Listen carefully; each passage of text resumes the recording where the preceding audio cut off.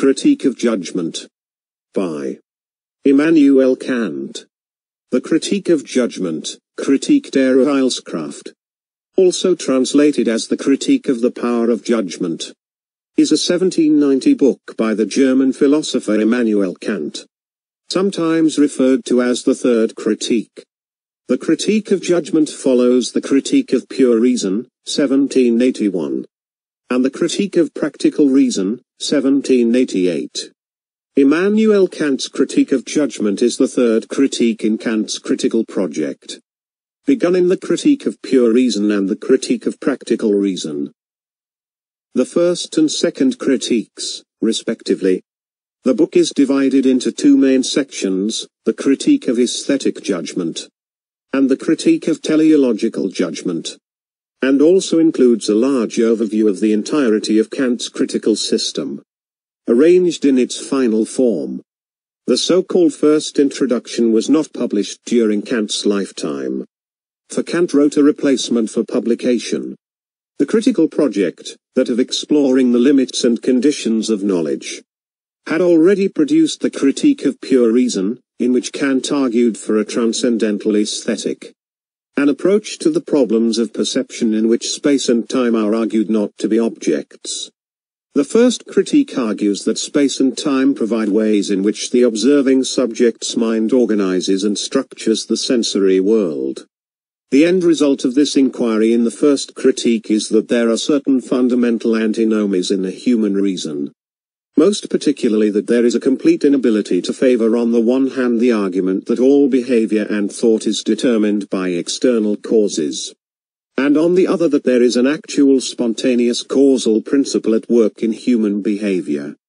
The first position, of causal determinism, is adopted, in Kant's view, by empirical scientists of all sorts. Moreover, it led to the idea, perhaps never fully to be realized, of a final science in which all empirical knowledge could be synthesized into a full and complete causal explanation of all events possible to the world.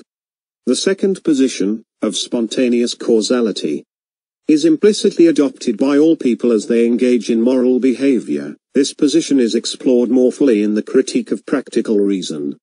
The Critique of Judgment constitutes a discussion of the place of judgment itself, which must overlap both the understanding, Verstand, which so ever operates from within a deterministic framework, and reason, Vernunft, which operates on the grounds of freedom.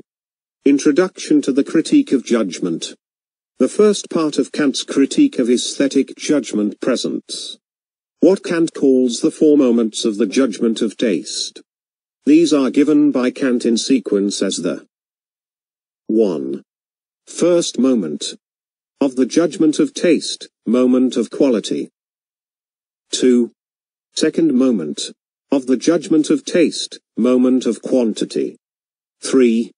Third moment of judgment of taste, moment of the relation of the ends brought under review in such judgments, and 4. Fourth moment of the judgment of taste, moment of the modality of the delight in the object. After the presentation of the four moments of the judgment of taste, Kant then begins his discussion of Book 2 of the Third Critique, titled Analytic of the Sublime. Aesthetic Judgment. The first part of the book discusses the four possible aesthetic reflective judgments: the agreeable, the beautiful, the sublime, and the good. Kant makes it clear that these are the only four possible reflective judgments, as he relates them to the table of judgments from the Critique of Pure Reason. Reflective judgments differ from determinative judgments, those of the first two critiques. In reflective judgment we seek to find unknown universals for given particulars, whereas in determinative judgment, we just subsume given particulars under universals that are already known, as Kant puts it. It is then one thing to say, the production of certain things of nature or that of collective nature is only possible through a cause which determines itself to action according to design. And quite another to say, I can according to the peculiar constitution of my cognitive faculties judge concerning the possibility of these things and their production. in no other fashion than by conceiving for this a cause working according to design, i.e. a being which is productive in a way analogous to the causality of an intelligence. In the former case I wish to establish something concerning the object, and am bound to establish the objective reality of an assumed concept. In the latter, reason only determines the use of my cognitive faculties, conformably to their peculiarities and to the essential conditions of their range and their limits. Thus the former principle is an objective proposition for the determinant judgment, the latter merely a subjective proposition for the reflective judgment, i.e., a maxim which reason prescribes to it. The agreeable is a purely sensory judgment. Judgments in the form of this steak is good, or this chair is soft. These are purely subjective judgments, based on inclination alone. The good is essentially a judgment that something is ethical. The judgment that something conforms with moral law, which, in the Kantian sense, is essentially a claim of modality, a coherence with a fixed and absolute notion of reason.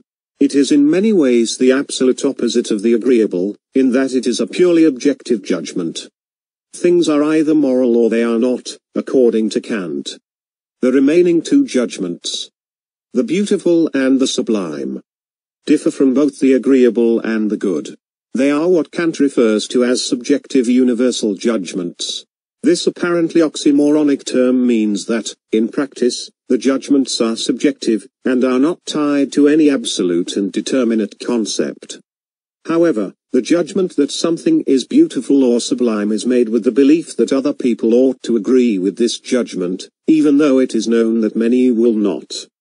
The force of this sort comes from a reference to a sensus communi, a community of taste. Hannah Arendt, in her lectures on Kant's political philosophy, suggests the possibility that this sensus communi might be the basis of a political theory that is markedly different from the one that Kant lays out in the Metaphysic of Morals. The central concept of Kant's analysis of the judgment of beauty is what he called the free play between the cognitive powers of imagination and understanding. We call an object beautiful, because its form fits our cognitive powers and enables such a free play the experience of which is pleasurable to us. The judgment that something is beautiful is a claim that it possesses the form of finality. That is, that it appears to have been designed with a purpose. Even though it does not have any apparent practical function. We also do not need to have a determinate concept for an object in order to find it beautiful. In this regard, Kant further distinguishes between free and adherent beauty. Whereas judgments of free beauty are made without having one determinate concept for the object being judged, for example an ornament or well-formed line. A judgment of beauty is adherent if we do have such a determined concept in mind, for example a well-built horse that is recognized as such. The main difference between these two judgments is that purpose or use of the object plays no role in the case of free beauty. In contrast, adherent judgments of beauty are only possible if the object is not ill-suited for its purpose. The judgment that something is sublime is a judgment that it is beyond the limits of comprehension. That it is an object of fear. However, Kant makes clear that the object must not actually be threatening. It merely must be recognized as deserving of fear.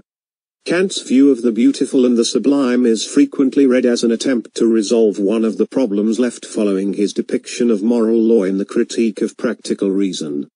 Namely that it is impossible to prove that we have free will, and thus impossible to prove that we are bound under moral law.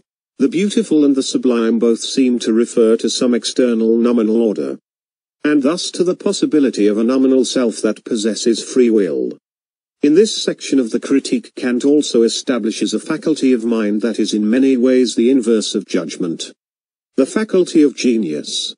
Whereas judgment allows one to determine whether something is beautiful or sublime, genius allows one to produce what is beautiful or sublime.